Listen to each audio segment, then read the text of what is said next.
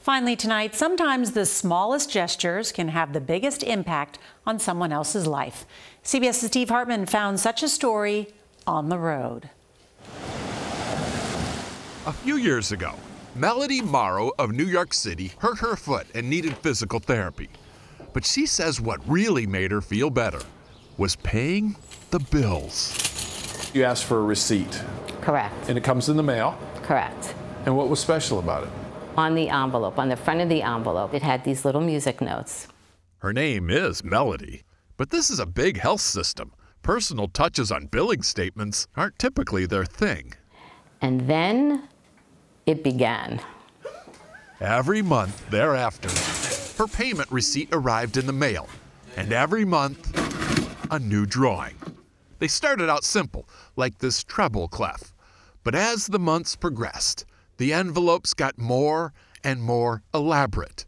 And this was original art, created anonymously just for her.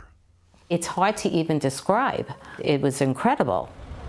Melody did call her provider, MJHS Health System, And asked if by chance there was anyone in the billing department who was artistic.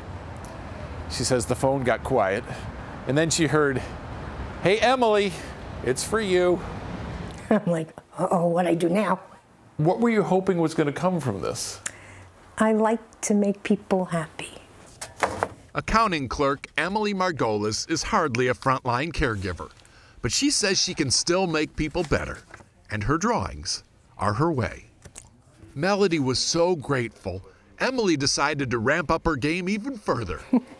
She began taking Melody's mailings home at night and spent hours turning those plain white business envelopes into masterpieces.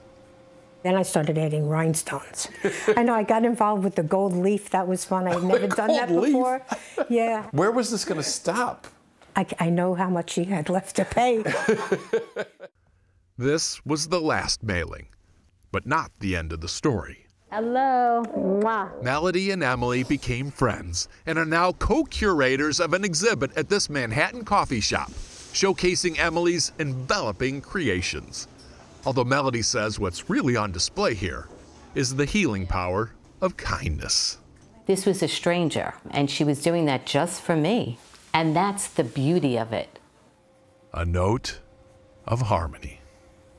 Steve Hartman on the road in New York.